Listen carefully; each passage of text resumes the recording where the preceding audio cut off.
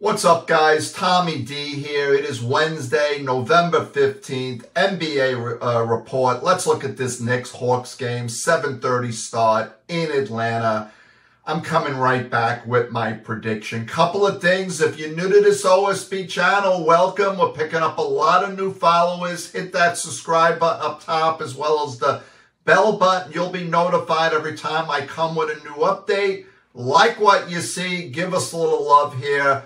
Make sure you check us out below in the description for additional free picks. Now, the VIP plays I put out are normally for subscribers. I'm going to make an exception. If you text cash to that 305 number, you're going to get 2 player props for this game. First 50 people only, so text cash to the 305 number now. Knicks look to get above 500. The Knicks have looked mediocre. 5-5, 9th place in the Eastern Conference. They were on a 3-game win streak until they ran into the Celtics last night. They hung in there for a while, but then they got blown out in the fourth quarter.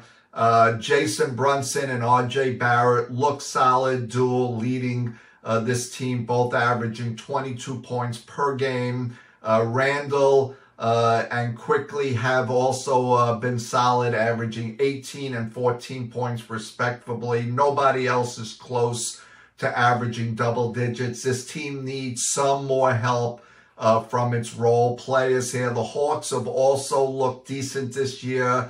They're coming off into this one 5-4 record. They sit 6th place in the Eastern Conference. The Hawks look like one of the more balanced teams in the league right now, led by Young and Murray, averaging 24 points, 22 points per game. After that, they have 5 other players averaging 9.5 points per game.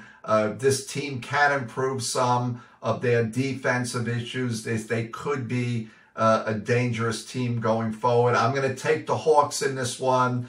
These teams are pretty evenly matched here, but the Hawks also have so many different players for the Knicks to handle. It should be a close one, but I like the Hawks to take this one in Atlanta on the point spread. I'll be back on Thursday.